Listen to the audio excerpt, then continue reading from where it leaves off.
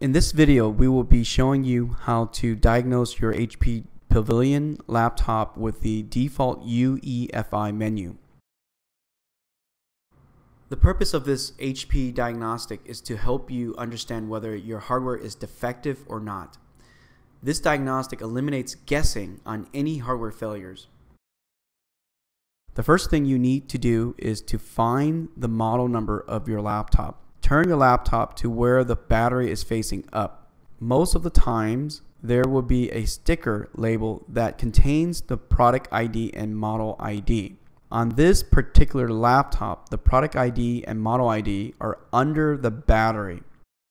Remove the battery and look for the product and model IDs.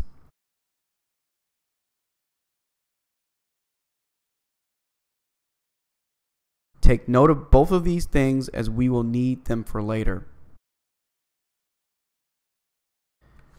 Open up a browser, go to hp.com, and then click on Support. Then click on Products.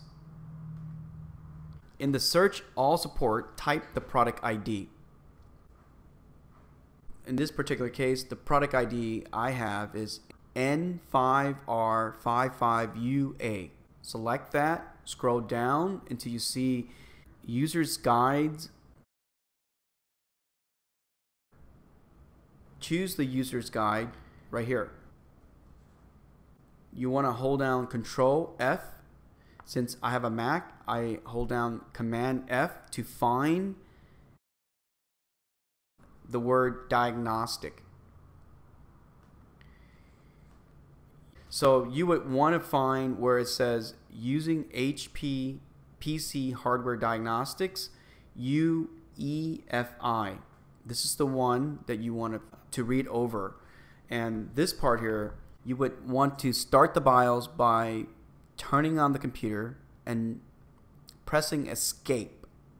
That's the command for that. So I'm going to show you how to do that. This is the part you would want to turn on the laptop, then press escape. This will bring you to the UEFI boot menu.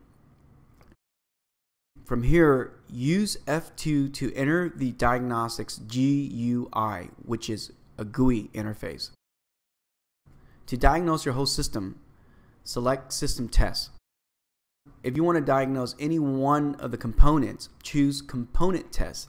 This will test individually the hardware of this PC. Now, if there's no errors are found, then your hardware is okay.